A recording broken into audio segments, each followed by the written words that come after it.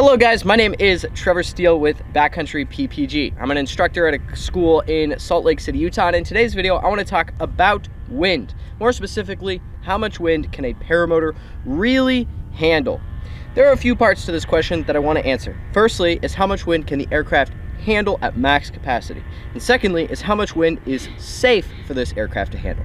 So we'll start with the first one. To figure out how much wind this paramotor can handle, we must first figure out how fast they fly. Generally speaking, a paramotor is going to cruise somewhere around 28 to 32 miles an hour in your normal neutral configuration.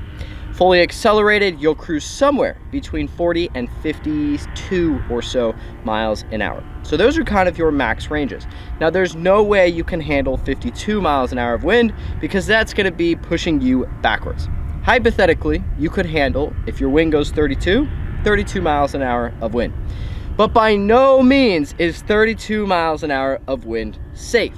So now, what is safe for a paramotor to handle? I have cutoffs, and these are cutoffs that we teach our students at our training class, and I make it a big priority that the students know this information.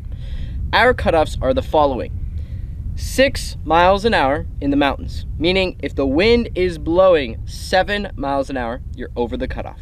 8 miles an hour in the flatlands, meaning if the wind is blowing 9, you're over the cutoff. And 10 miles an hour on the beach, meaning if it's blowing 11, you're over the cutoff. Now, the reason that they change and they're not consistent is because it depends on your environment as to how smooth the wind is going to be. See, if you're in the mountains and the wind is blowing 10 miles an hour, that wind is having to go up and down and swirl and twirl all around these mountains and then need time to smoothen out before it reaches you. Think about a rock in a stream. If the stream is going very fast, it takes a while for that water to smoothen out downstream.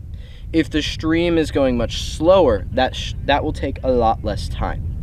Meaning, if the wind is 6 miles an hour in the mountains and you are in the mountains, by the time it reaches you, the chances of it being smooth is much greater.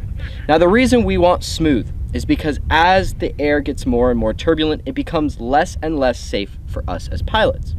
So I draw that line at 6 miles an hour in the mountains. Why? Because as a new paramotor pilot, if the wind is 8 miles an hour and at all turbulent, which is bound to happen in that much wind, it could be unsafe for you to handle. Now that does not mean that you cannot handle it, but it would be unsafe for you to be in that environment. So as a new pilot, 6 miles an hour is my cutoff in the mountains. Now flatlands, it's 8 miles an hour. The reason being is if you think of a state like Florida, that's very flat, or like Kansas, that's very flat, there's not a lot of obstacles for that wind to blow through, or blow over and get changed in shape and form and speed, like mountains. So you can handle more wind, and that wind can be more smooth, meaning 8 miles an hour could be perfectly smooth in the flatlands. So I draw that line a little bit higher, meaning if you're in Kansas and it's blowing 8 miles an hour, you could fly because it's probably smooth. Now the beach is even higher than the last two. And the reason for this is as wind blows over water, it becomes very smooth. So you can handle 10 miles an hour much easier on the beach because it's going to be 10 miles an hour of smooth wind. Now I want to make it clear that this cutoff, 6, 8, 10, is not the absolute max that you can handle. It's what I draw the line in the ground, the line in the sand for our students. It is the line I draw where I say, hey, if it is 7 in the mountains, you should absolutely not do it. And I make it a big priority that students know this and absolutely follow these guidelines. The reason is there should be no ifs, there should be no gray areas when it comes to weather. There should be no gray areas when it comes to making decisions on when to fly and when not to fly. A student is going to lean into the information that the instructor has passed on to them to make a judgment call on when to fly or not to fly.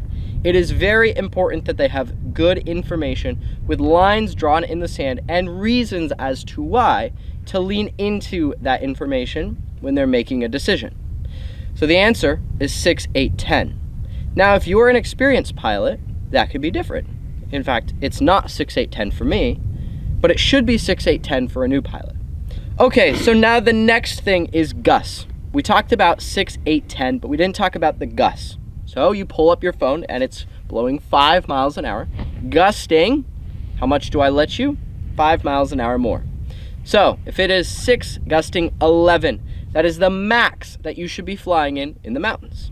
If it is 8 gusting 13, that is the max you should be flying in the mountains. If it is 10 gusting 15, that is the max you should be flying in, or did I say mountains? I meant flatlands.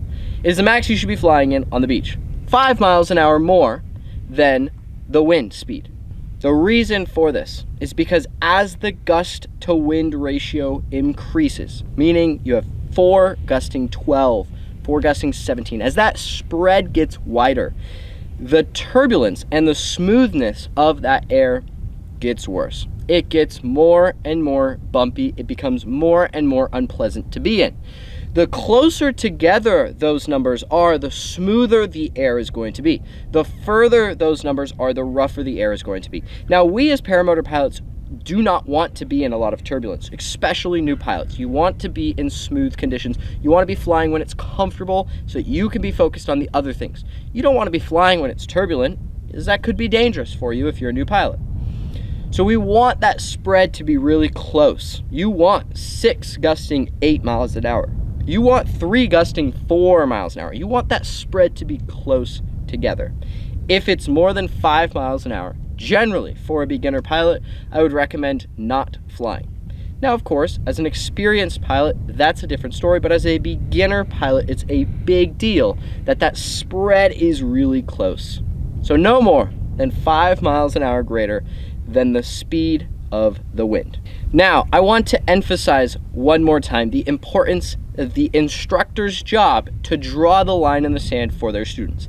This is something we take really serious at Backcountry PPG, and our ground school is extremely extensive in drawing the lines and explaining why those lines are in the sand. And yes, we take it very far onto the safe side. We always err on the safe side, and we will continue to do so because it's important for the pilot's life. The reason it's so important that you have that line is because as a new pilot ventures into the world of flying paramotors, every decision they make, they are going to lean into the information that their instructor passed on to them to make their judgment call. Meaning, a student of ours is going to lean into the information we gave them on weather to make a decision on whether to fly in those weather conditions or not to fly in those weather conditions. That is a big deal, and we take that very serious. I do not want any of my students to be flying in any conditions that's unsafe for them, and the reason they would be is because they don't know any better. Or if they do, they're just deciding to fly, which that we can't control, but the knowing any better, we can. That is why I make it a big deal to draw those lines in the sand, repeat that information, review that information, and continue to drill into their brains that information on all things, not just weather, reserves, FAR 103, airspace, risk management, motor out awareness, and plenty of other topics we discuss at length, because it's important that that information gets passed on to the students. Now, if you are interested in learning how to fly a paramotor, we do run a 10-day beginner training course in Salt Lake City, Utah. In 2023, we trained 101 students alone. This year, in 2024, we're looking to train even more. We've got classes coming up in May with space available at the time of filming this, and we have class about every single month. Visit backcountryppg.com to learn more about our training classes, and we hope to see you there soon. If not, hit that like button, hit that subscribe button, comment down below what you think. My name is Trevor Steele, and I will see you all in the next video.